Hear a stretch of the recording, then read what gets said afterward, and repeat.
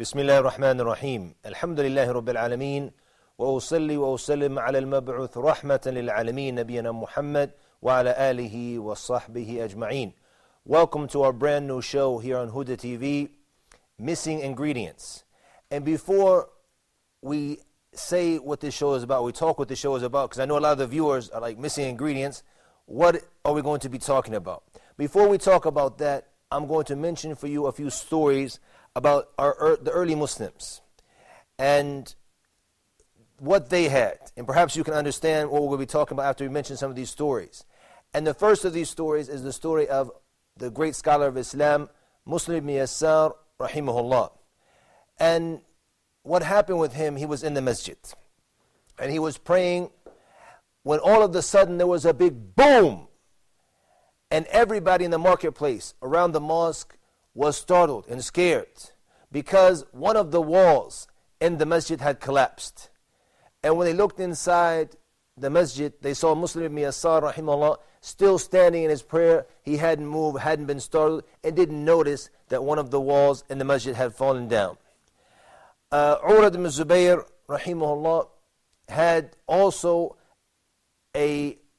gotten sick one time, and they had to amputate one of his body parts, and they wanted to give him something to numb the pain. Not something haram, but just something that would numb the pain, and he refused to take it. So one of his relatives said, what you need to do with Urwa is when he gets into the prayer, go ahead and amputate the leg. The doctor's like, are you crazy? Are you serious? And he said, believe me, trust me, he won't even move. He won't flinch if he's in the prayer. So he went, and he started to pray, and they came and they amputated his leg after that, during the prayer. And he didn't move, didn't flinch. Another story that happened, and this was between the Sahaba themselves. It was one of the Ansar and one of the Muhajirin from the Sahaba that they were left to guard the Muslims during one of their campaigns, and they decided as they were up at night guarding the Muslims that one of them would sleep and the other one would keep a lookout, and then he'd wake up his partner, and they would take turns like that. So the one, as he was sitting there, the one who was on duty, he said, let me go ahead and pray and benefit from my time. So he started to pray, and he really got into it as he's reading, and he's getting into it. And you know what I'm talking about, because sometimes you found that in your prayer where you really, really get into it. You can feel it. Your tilawah is really nice, and you're really getting into it. You're pumped up, and you're feeling the pleasure of the prayer. So he was in one of those modes. He was in that zone. When one of the enemies had snuck up from behind, and he saw him praying, and he heard him reading the Quran a little bit, he said, okay, so if I'm going to sneak up on the Muslims, he said, the first guy I got to take out is the one on duty. So he takes out his arrow, takes out his bow, and shoots the Muslim who was praying from the Sahaba, from the Ansar. When he got hit with the arrow, obviously he felt it, but he didn't want to get out of that zone. He felt so good in the prayer during that time. He didn't want to leave that feeling. So he kept on praying. I was like, what's this guy? Didn't even move. And he said, I know I got him. He said, okay, number two. So he pulls out the second arrow, shoots him again. He hits him. He knows he hits him. But he's still praying. Hasn't left the prayer. He's still reading. Still reciting. The guy said, what is this guy? 2 times I shoot the guy and he still hasn't moved. Still hasn't flinched. Still hasn't made any noise. He said, what is this? He takes out the third arrow and shoots him again. Now imagine you've been shot 2 times. The third one hits. Now this one was a little bit more painful. The pain overcame a little bit. So he said, after this, he made a noise like, oh, he got hit on the third one. This little noise woke up his partner, his companion who was on duty with him, who was guarding with him. And he saw that his companion had been shot 3 times with 3 arrows. And when he asked him, why didn't you wake me up? It's the nafil prayer. Why didn't you just wake me up and tell me something was happening? And he told him, because of the pleasure I was feeling. I was reflecting on the ayat, and I didn't want to get out of that zone I was in. Now, from these 3 stories, perhaps you've realized now what the missing ingredients is all about, and what we're going to be talking about in this show. We're going to be talking about in this show, inshallah tabaraka wa ta'ala, what we are missing in our prayers. Why did these early Muslims find this type of pleasure in the prayer? They couldn't even be distracted by it. And why do we, when we're in our prayers, we're so into the dunya, thinking about what we need to think about the dunya, not thinking about the prayer, not focusing on the prayer. Sometimes we go into the prayer and we don't even know what happened in the prayer. We don't know what the imam read in the prayer? Or what happened and we're like, oh, we're already finished, subhanAllah. So what are we missing in our prayer that they had? What are the ingredients they had that we don't have? That's what we're going to be looking into, inshallah, in this show here on Huda TV, inshallah ta'ala. We're going to know in detail what we need to do, how to overcome this so we can find the pleasure in our prayer. We're going to look into the secrets of the prayer.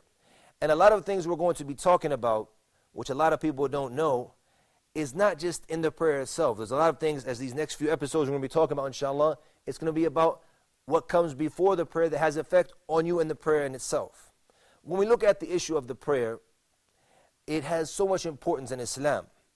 And Allah subhanahu wa ta'ala, when He mentioned in Surah Al-Mu'minun, قَدْ أَفْلَحَ الْمُؤْمِنُونَ, when He mentioned that verily the believers are successful, the first thing He mentioned, الَّذِينَ, the ones هُمْ فِي صِلَاتِهِمْ خَاشِعُونَ, that they're in their prayers, they have khushu'. They have khushu' in their prayers. This is the first thing that He mentioned about them when He started mentioning their different characteristics. That they are in their prayers khashi'un.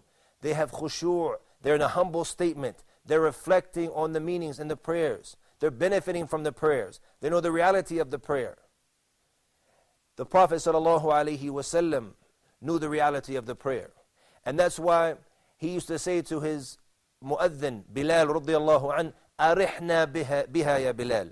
Let us relax through the prayer, ya Bilal. Let us relax through the prayer. Because Allah subhanahu wa ta'ala, He told us as well. Because He knows, He's our creator. He knows what we need. He knows that we're going to face difficulties in this life. He knows that life is not going to be easy. It's a test. It's the dunya. The test if you're going to be successful here, where you're going to be in the hereafter. Either to the Jannah, to the paradise, which has 7 rivers which flows beneath it. Or you're going to be in the torment of the hellfire. May Allah protect us from that. Where you're going to go. And you're being tested here in this world, in this dunya. So Allah subhanahu wa ta'ala, He gave us the cure, the ability to find peace of heart, to find peace of mind, to be able to deal with these difficulties. He said to us, وَاسْتَعِينُوا بِالصَّبْرِ وَالصَّلَاةِ, and seek assistance through patience in your prayer. We have the solution, but unfortunately we don't use it. The Prophet ﷺ, he taught us, when he taught his companions as well, and when he said, أَرِحْنَا بِهَا يَا Bilal, let us relax through the prayer, O Bilal. Let us find the relaxation through the prayer. The Prophet ﷺ, he said that when he mentioned the things that he loves from this dunya, and I want you, before I go on, to think just for a second. What's the first thing that pops into your head? The things that you love of this dunya. Think about them. What are the things that you love from this dunya, from this life that you live in? Think about it. A lot of people now, different things are popping into their heads. The Prophet ﷺ, he mentioned 3 things. And the third of those 3, and the most beloved thing to him in this dunya, he said, the coolness of my eyes. The thing that really helps me relax, the thing that I really love in this life. He said, it's in the prayer. Qurrat al-ayn, the coolness of the eyes in the prayer. Because he knew the benefit that he got from it, alayhi salatu wasalam. And when he put into the prayer, he focused on the prayer, he knew what he found, the tranquility he found in the prayer. Look at the early Muslims that we mentioned and what they found through their prayer. Is it possible, here's the question now, is it possible that we can find this tranquility? Is it possible that we can find this peace of heart and this peace of mind in the prayer, that we can benefit from it? No doubt it is.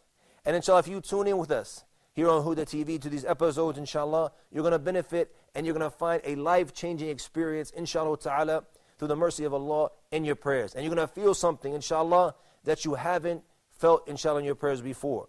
And this is something that everybody who has attended this course that I have given, which is going to be on this show as well, that they have found the change in their prayer, the peace of heart that they have found, the tranquility they have found. There's so many things that we never even think about. The prayer has become like a custom to Muslims today. Just an action that they do. Not thinking about the meanings behind what they say. Every movement, it has something behind it. Every statement has something behind it. It's very deep, in depth. We don't think about these things. But when you start to focus on them, you're going to say, subhanAllah, I never thought of that. And it's going to help you, inshallah, and it's going to bring your prayer to a whole nother level. Once you find, inshallah ta'ala, the missing ingredients that has been missing from your prayer, inshallah tabarak wa ta'ala. My dear brothers in Islam, when we look at the early Muslims, even some of the Muslims today who have found this tranquility The great tabi'i, from the tabi'een, Sa'id al-Musayyib, rahimahullah, he was somebody who was well known for close guarding his prayer. He said that for 40 years, he never missed the first takbirah of the salat. The first takbirah, Allahu Akbar, he never missed it for 40 years. And he said about himself, he said, 20 of those, I never saw the shoulders of men. Pay attention. He said, 40 years, I never missed the first takbirah. The first takbirah, Allahu Akbar. And then when the prayer starts in the masjid, he said, I never missed it. And he said that the time for a prayer never came except that I missed it. Mushtaq ilayha. He said, I'm missing the prayer. He was so happy, so relieved when he heard Allahu Akbar, Allahu Akbar. He was so relieved to hear it. He yearned for the prayer. And that's why he strove to be there in the masjid where he should be as a man. That he said for 20 years, for 40 years, I never missed the first takbir. 20 of them I never saw the shoulder of men, meaning that he was never on the second row. He was always in the first row because he knew what he got from the prayer. When he put into it, he knew that he would get back what the Prophet ﷺ got and what the companions got. And this is, inshallah ta'ala, what we're going to try to accomplish through these episodes, inshallah tabarak wa ta'ala. When we look at the Muslim, we are different categories when it comes to the prayer. Now, I'm going to mention for you, as Ibn al-Qayyim mentioned, rahimahullah, that the people, when it comes to the prayer, there are 4 or 5 different categories that you might fall into. And I want you to pay close attention to these categories because you are going to be, no doubt, fall into one of these categories. So you need to ask yourself which one you are. And you have to ask yourself where you want to go with your prayer. And the thing is that we as Muslims, we have to pray 5 times a day. It's not an option. You can pray sometimes, leave sometimes. That's not an option for a Muslim. You have to pray. So when you get back from the prayer, you benefit from it. Because in the reality, you're the one benefiting from it. And a lot of us think about some of the benefits that we benefit from the prayer is that we lose our sins. We're doing our duty to Allah subhanahu wa ta'ala. And this is true. Because the Prophet sallallahu alayhi wa sallam, he mentioned that the one who prays 5 times a day. And he mentioned the guy who has the river in front of his house. And it's like he takes a bath in it every time he leaves his house. He said, would there be any dirt left on him? The Sahaba said, no, of course not. And he said like this, the prayer. When you go out and you pray like this, you're going to have all of your sins, inshallah tabarak wa ta'ala, forgiven. And also we know the benefits that we benefit from the prayer as well is that the emotional side, that it keeps us away from that which harms us, from the bad deeds, from the evil deeds. That's why Allah subhanahu wa ta'ala, when he said to us, Inna salata tanha al-fahsha'i wal-munkar. The prayer, it forbids us from falling or doing that which is evil, that which is displeasing to Allah subhanahu wa ta'ala. All of that is from the benefits of the prayer that we benefit. So we need to focus on reviving the prayer, seeing what is the missing ingredients in the prayer. And as we do this, inshallah, we're going to talk about these categories to see where you are at the start here, to see which one you are. Now these categories, I'm going to mention about 5 of them. The first of these categories is the one who has oppressed himself. How has he oppressed himself? He's oppressed himself because he is not performing the prayer correctly. That which is the pillar of the prayer, which is the compulsory actions he must do in the prayer. All of this he is not doing properly. The prayer is not correct if he doesn't have the proper pillars of the salat, the arkan.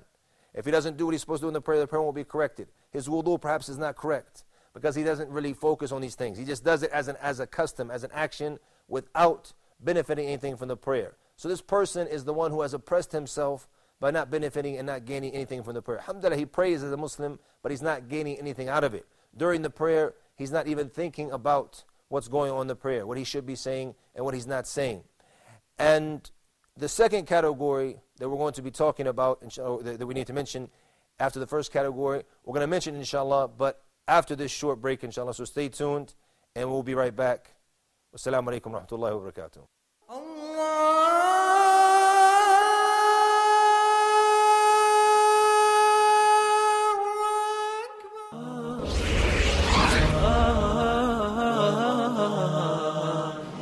It's the essence of Islam, Tawheed, believing in the oneness of Allah, the same message that Allah sent all His prophets with since the beginning of time. La ilaha illallah. You need Tawheed. Especially at the time of distress, at the time of need. Tawheed First with Imam Kareem Abu Zayd in Ramadan only on Huda TV.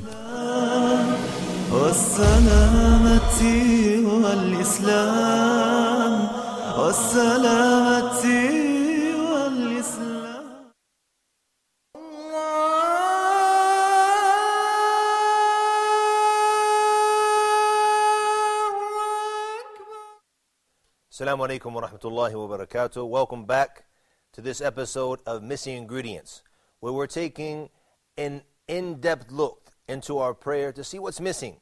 What are we missing in our prayer? And what did the Prophet ﷺ and the Sahaba and the early Muslims, how did they gain so much and benefit so much from the prayer, where we ourselves are lost in our prayer? And before our break, we were talking about the different categories of the people when it comes to their prayer, to see where we fall as Muslims in our prayer. And we talked about the first category, the ones who have oppressed themselves by not doing their prayer correctly, not doing their wudu correctly. And even those, they fall into the same category of the ones who don't pray on time. Sometimes they pray, but they might pray a little bit late sometimes. Or you'll find them combining the prayers. And you're amazed at the Muslim when they know the status of the prayer, that they don't really pay attention or benefit anything from it. And that's what we're trying to solve, inshallah, in this show, so we can revive our prayers and bring it back to life. Now we reach the second category. Now this is the one, alhamdulillah, he close guards on his prayer, meaning that he prays all of the time. And he does all of the wajibat, the things that are compulsory in the prayer, and the arkan, the pillars of the prayer, everything, to make the prayer correctly. So he knows his prayer, he does it correctly, he close guards on the time, but he doesn't benefit anything from his prayer because he's so busy with the shaitan. Now pay attention to this. He prays correctly. He knows, for example, that he's supposed to be standing, reading al-Fatiha. These are arkan, pillars of the salat. The prayer is not correct without these. He knows that it's wajib to do this, it's sunnah to do this. He knows these things.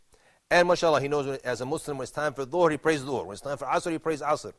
But he goes in and comes out with no benefit whatsoever. Why? Because shaitan has taken over his prayer. And you know what I'm talking about, because it's happened to a lot of us. Where shaitan, we go in, we don't know what happened to prayer. It's like a daze. Boom, boom, boom. We're doing the movements. We're praying correctly, might have been praying according to the sunnah, but don't get anything out from the prayer. And I'm going to tell you a story.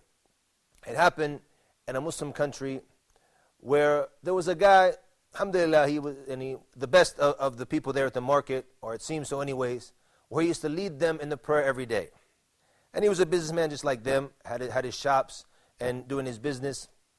And one day he sat down, which they said was the third rak'ah, or they said that he had sat down what he thought was the fourth rak'ah, and they thought it was the third rak'ah.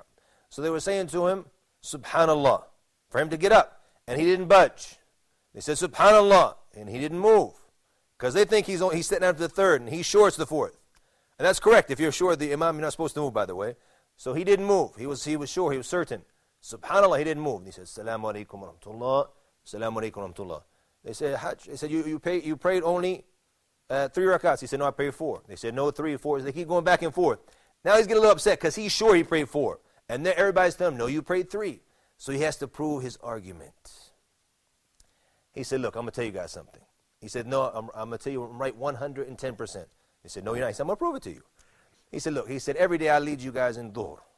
And he said, I have a system in my life that I do. He said, because I have 4 shops here in the marketplace with you guys, in the souk. He said, I have 4 shops here. And he said, I go to the big shop in the first rak'ah, because that's longer. And I see what I've done, what needs to be done in the prayer. And then he said, I go to the second rak'ah, to the smaller store. And then I go to the third store in the third rak'ah. And then I go to the fourth store, to the smallest one, and I finish everything there that needs to be done. We need to buy anything, missing some products, what's been done, what needs to be done. We have a shipment coming in, a shipment going out. He said, I handle all this during the prayer. So he said, I went to all 4 stores today. So he said, there's no way that I didn't pray 4 rakats. Yeah, subhanallah, yeah, mashallah. And you're in the prayer, but you're thinking about the dunya. So mashallah, he's leading the prayer. And perhaps he's doing all the things he's supposed to do in the prayer, but his mind is not there. So he's not benefiting anything from the prayer. That's the second category. Now the third category is the one who close guards it. And he's very similar to the second one, but he's better than him because he's fighting off the whispers of shaitan more, focusing a little bit, then shaitan takes over. So he's in a sirat. He's like in a battle with shaitan, like the second one who's completely gone. He's in a battle with shaitan. So he's not really benefiting from the prayer itself, all of the time. Sometimes he does, alhamdulillah, but a lot of times shaitan is getting the best of him. He's constantly fighting shaitan and trying to battle with him, which you're supposed to be doing. But when it becomes too much, you're going to find that you're not benefiting from the prayer. And this third person, he's the one who's missing a lot of the ingredients of the prayer that we're going to be mentioning, inshallah. The fourth category is the one who has done everything that he's supposed to be doing, inshallah, in the prayer. And he is focusing on the prayer. And he has defeated shaitan in the prayer. And he's benefiting everything that he should from the prayer. Okay? This is the fourth category. An almost perfect prayer.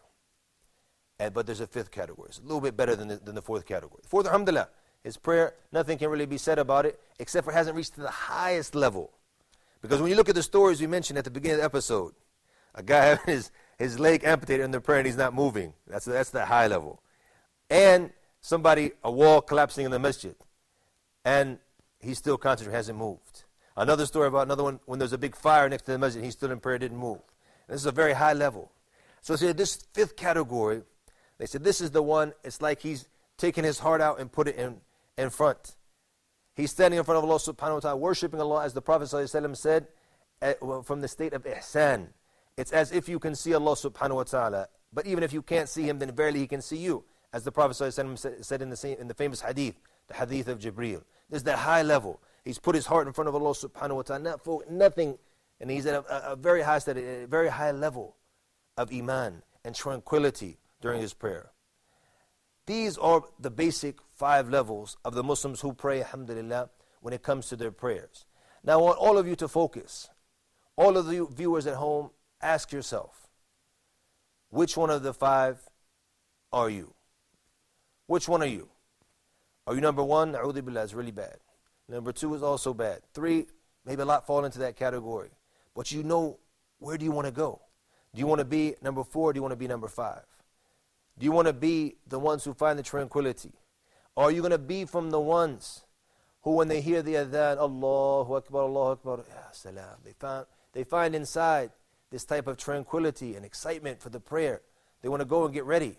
The Prophet ﷺ, who used to be with his wives, in the service of his wives, he used to help out around the house, help out with the chores.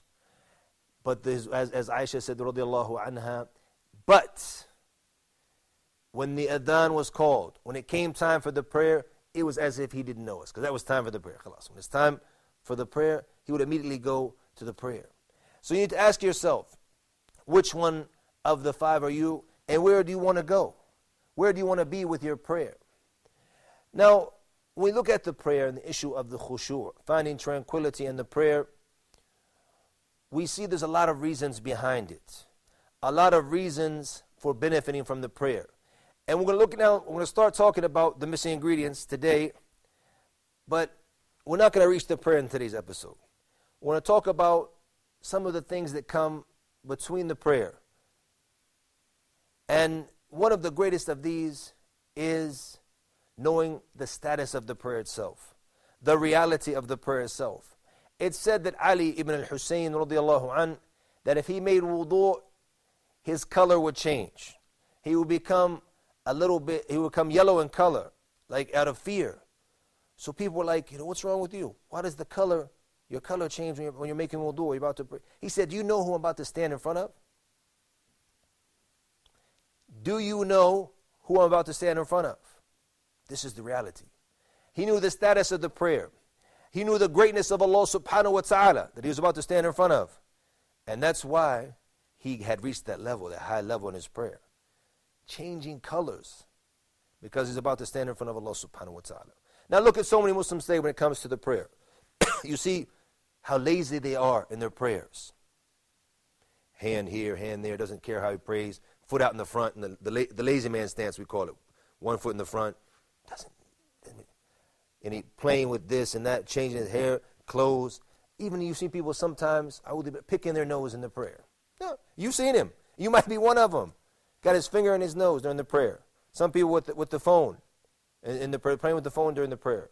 Not actually taking it out. That's a whole nother level. But I'm saying doing things in the prayer he shouldn't be doing. When you walk in front of people sometimes, like in the masjid, you walk in there, some of the masjids have the windows in the front. How many people do you see looking at you?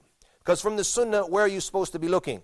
You're supposed to be looking down at the ground, at your place of sujood. And this is one of the things we're going to talk about this later in more detail. But where do you find people looking at you? They're looking at you as you're walking by. You're like, A'udhu billah. And the guy, he follows you the whole way, man. And as you're walking through, subhanAllah.